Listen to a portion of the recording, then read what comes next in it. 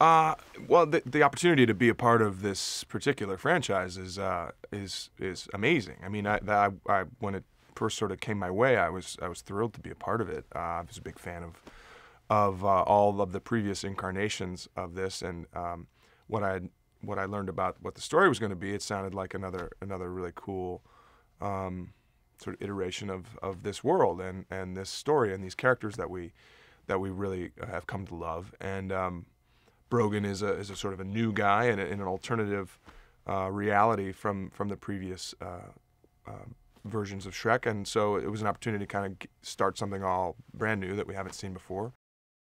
It's not just the voice or the actor that they hire, but there's all the animators and there's various versions that have to be approved of different versions of what the character looks like, and they're trying to figure that out and match it as well as they can to what the voice actor brings to it. So it was a cool process to be a part of.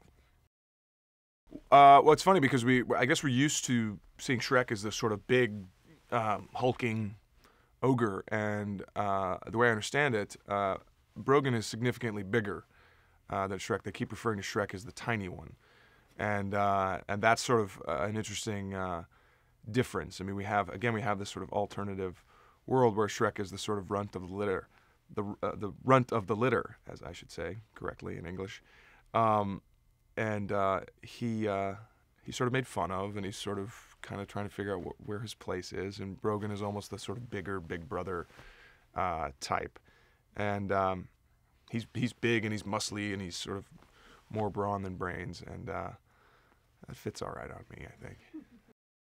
What you hope and want and need in any director is somebody that has a sense of the through line to the story, and ideally the through line to your character. And especially as we were talking about this, the process is so piecemeal and is so separated by such long periods away that when you're able to look to somebody and say, like, all right, where were we in this last place?